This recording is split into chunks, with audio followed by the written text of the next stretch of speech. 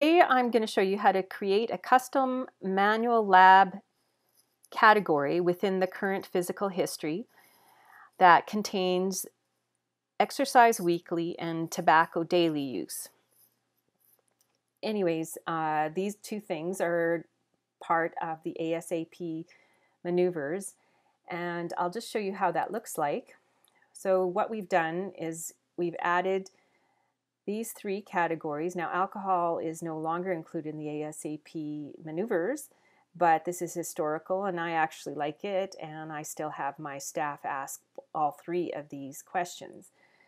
Now, you might wonder, why would you put this information in here and not over in the lifestyle category? The way I like to see it is the lifestyle category is the story. So alcohol status would describe periods of abstinence, rehab, etc. Exercise would include the types of exercise. So on September 8th, we asked this gentleman what he does for exercise, and he says he runs marathons. Over here, on the same day, he tells us that he exercises 500 minutes per week. Now, from time to time, I can ask that question again and put a numeric number in, and this can be graphed. You can show compare to previous. You can use it like you would any other lab work, and it inserts nicely into forms, especially the ASAP maneuvers form, which can also be downloaded. So now, how do you do this? So we're going to go into the physical history tab, and we're going to add a lab. We're going to edit it, and today I thought for fun we would add chocolate intake.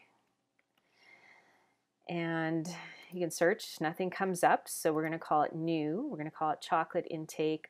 Oh, maybe we should say weekly. Okay, so you could do the same thing. So we're going to do ounces, and we're going to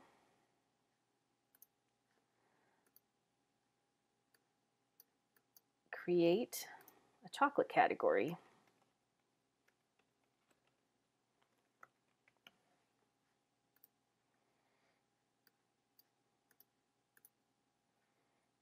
So now let's find that chocolate.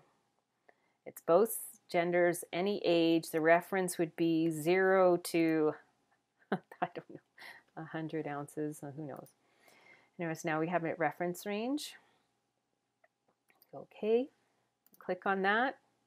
Okay, and now we have chocolate intake. So this is how you would do the same process for exercise, tobacco, and add them in that way.